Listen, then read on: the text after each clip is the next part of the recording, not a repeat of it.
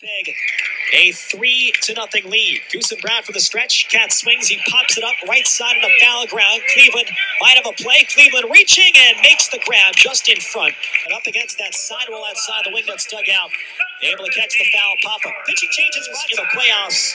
No decisions. 3 innings. 2 earned runs. 2 hits. No walks. And 3 strikeouts. And a great regular season. Jordan Ebert 0 for 2, bounces one on the ground right side, knocked down by Cleveland, rolls in a foul ground, flip to first, and Goossen-Brown gets there just in time. Smacked that hard inside the first base line. Cleveland knocked it down, but it trickled into foul territory.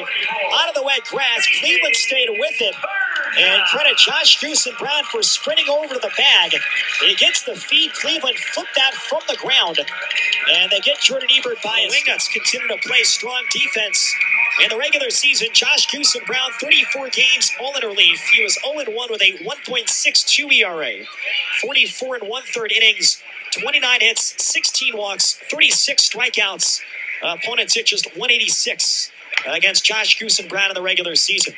Casey Turgeon takes a fastball on the outside corner, 92 miles an hour, and it's 0-1. Goossen-Brown, one of about half a dozen Wingnuts relievers with fastballs better than 90 miles an hour.